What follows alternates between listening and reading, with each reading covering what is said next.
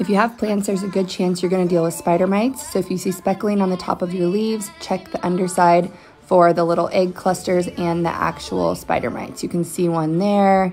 They're so tiny, you guys, and they're so easy to miss. It almost seems like dust. So you see the little white specks, those are the eggs. And then you can also see one crawling right there. Sometimes they're dark brown, sometimes they're white. So you really have to look closely. Curling leaf tips is also a sign that you might have them, so check the tops and the bottoms.